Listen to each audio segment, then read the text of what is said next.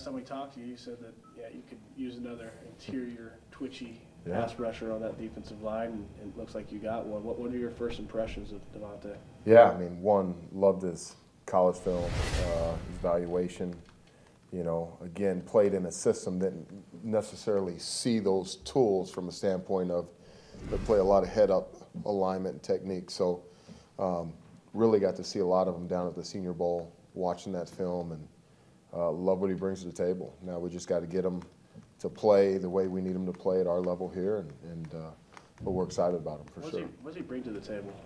Well, one, he can be really good on first and second down, and he's an inside guy that has some unique traits as a pass rusher.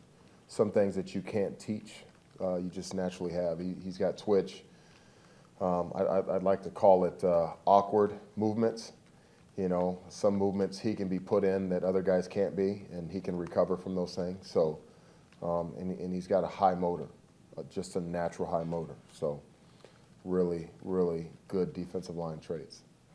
Obviously, there were a ton of really good players on that Georgia defense. Outside of just the individual talented players, I mean, drafting two guys from that defense, what do you see about that group as a whole that was, okay, this is another standard of college football defense? Yeah, I mean, across the board, I think all those guys on that defense will play in the NFL. They've done a great job of, one, recruiting the right type of kids with the right type of traits, and then they developed them. They taught them how to play the game. Their front, they use their hands very well. What they do allows those guys to play fast, and when you can play fast and physical as a group, it takes you a long ways. So, pretty good football they're doing over there in Georgia. Jerry, you mentioned the college film. Jordan Davis obviously was a first-round pick too, played next to him a lot. Are you able to get a feel for not only what Devonte does well individually, but maybe how he would fit with a guy like Kenny? I don't know if there's a lot of comparisons between Kenny and Davis, but the idea of seeing how he plays off another guy who's a pretty darn good player. Yeah, I think ultimately we'll figure those things out when we get him here. What they did there, they worked well together.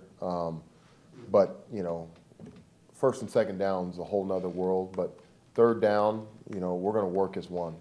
And if we can get him to do the things we think he can, all right, if people want to double one guy, now you got another guy that can win. If they want to double another guy, you got another guy that can win. So ultimately, we like finding matchups and getting guys those opportunities to show that they can win, you know. Very big guy with that athletic ability that Devonte has. How rare is that? Yeah, I mean, shoot, there was a couple of those guys in the draft, but I mean, he, from an athletic standpoint and a twitch standpoint, he stands out. I mean, he big, athletic, and again, plays with a high motor. You see a lot of guys walking the street that are big, good-looking dudes, and you get them on the field and they don't play with that motor. Like, he plays with a natural motor. Even though we teach and coach effort, he's a guy that you really don't have to say anything to. A lot like Kenny, plays hard all the time, and you know, I'm excited about that. Jerry, you know, we've seen you coach on the field now for a long time, so we're kind of familiar with your MO. When we talked to Ford after the first practice, I think we talked to him for like 8 or 9 minutes, and he talked about you during like 4 or 5 of them. You clearly made an impression on him, and he got after him. I think I saw a couple times too. Yeah, like anything, I'm a firm believer, right? As a teacher, right, when you do something right, you pat them on the back, a little rah-rah. When they do something wrong, you teach them how to do it better. But when constant mistakes happen, right, now the intensity of how you got to get your point across got to raise, because they got to understand the sense of urgency of what we got to get done and accomplished. And a lot of these guys, I got to get them to understand, hey, this isn't college anymore. This isn't for fun, right? This is your job. This is how you provide for your family. So you have to treat it different. And how do you treat it different? When you go home, it's not Xbox, PlayStation time. It's time for you to study, learn the playbook.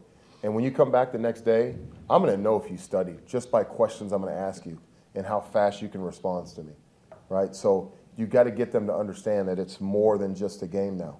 And then when they can learn and process everything you're giving them, then it becomes a game again, because now they don't have to think. Now they can play fast and not have fear of failure, right? We don't want them to be on the field thinking about making a mistake. We want all those things to happen now, study, prepared, and when we get on the field, we can study who people are and what they do and then play fast. And I think I hit those guys early with that. And he's a guy that he looks great and good-looking dude, massive body. Right now, we just got to get him to do what we need him to do at a high level, and he's going to go through some ups and downs. But it's been a really good rookie mini camp with those guys, and now that they're back here now, we're learning and something new every day. Right, their heads are spinning. So you've had success with later round guys, right? I mean, TJ's made some strides in the 1 year you've had. Absolutely. Kingsley, I know it didn't end the way you wanted it to here, but he was obviously making strides. Is that the key, though, is you have maybe some raw tools, and it's what separates whether those guys is whether you can get after them and they can respond to it? Ultimately, at the end of the day, my job is to develop the talent I have. Right, wrong, or indifferent, whether this guy looks like Tarzan, plays like Jane, I got to get him to play like Tarzan, right? So development. And I'm I was taught fundamentals. And so when you can get those guys to dive into those fundamentals and get them, you can ask Kenny from day one to now. I don't have to tell Kenny much about fundamentals. He can now study and prepare the game, kind of like what I'm hitting on. And so these young guys, and he's not here anymore, but, Lancaster was one, undrafted rookie free agent, okay? He did everything we asked him to do fundamentally, and then when somebody got hurt, he stepped in and filled the void. And he didn't skip a beat. He could play this position, he could play that position, he can play that position. Our motto is, we're only as strong as our weakest link in the D-line room. And my job is to get that weakest link caught up to the top guys so there is no drop-off. So my expectations for an undrafted rookie free agent or a first-round draft pick are no different than Kenny, Dean, TJ, Jay Reed. They're going to be held to that standard. And if it's not that standard, I'm not going to be happy, right? But again, we have a great relationship, and with these young guys I'm building that every day, I'm able to coach those guys hard because they know it's genuine and I'm there to help them. I'm not there to hurt them.